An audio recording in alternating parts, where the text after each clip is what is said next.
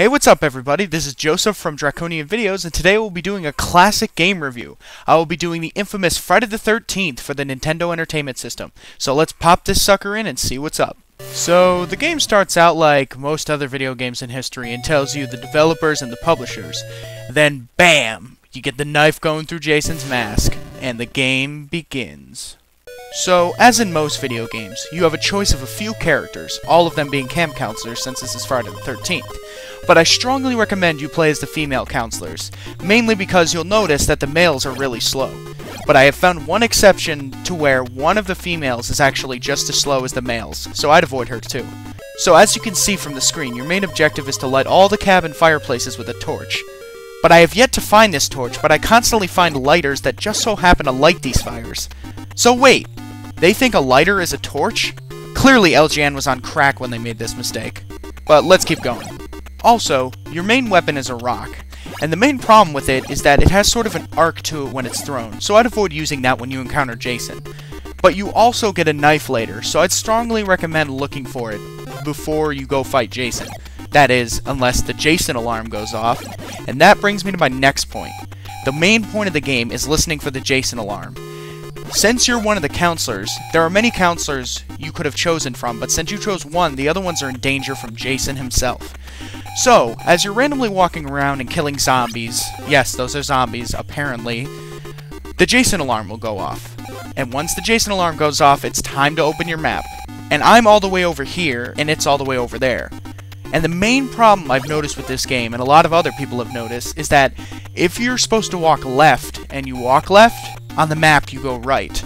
So clearly it's either inverted or LJN is idiots, which I guarantee they're idiots.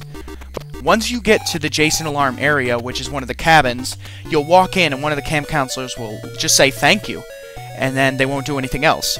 So if you get stuck here, my recommendation is to just randomly walk around that cabin. Don't leave, because Jason is in there. We don't know where he is. He's getting closer, and closer, and closer. Then BAM! There's Jason. It kind of reminds me of Punch-Out, because Jason will attack you at first stage with just his fists, later on getting a machete and so on.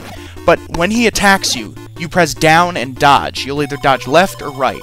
And if you lose all your life, then you're dead, and you have to play as another counselor, and it's basically the whole point of the game is to beat Jason before he kills all the counselors. So as I said earlier, after you defeat Jason, it's not over yet. Jason has many stages, which includes the first stage, where it's just him, the second stage, which is a machete, and later, I don't know, because I haven't gotten that far, because I always end up losing. Anyway, so far, I'm good at this game, but as you progress later, it gets harder and harder, dealing that when he has a machete, it does a lot more damage to you than when his fists do. So you gotta be ready to dodge whenever he attacks you. Now it's on to stage 2 of Jason. As it said when I defeated him the first time, it said, you won, for now. So, chances are I'm gonna fight Jason again. But could he be any stronger? I mean, he just had his fists earlier, so what is he gonna use? What do you think he's gonna use? Let's find out. So, the Jason alarm goes off again while I'm in the middle of nowhere. So, you know, regularly I go the wrong way. Then finally I get there. The camp counselor thanks me for saving him. He has very little health, well, not this one at least. And now I'm looking for Jason. Just looking. Looking. Just looking.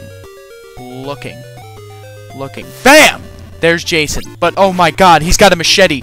Oh god, no, no, no! Yeah, see, I can never get past that part. But you know, that's all I can really talk about the game for now.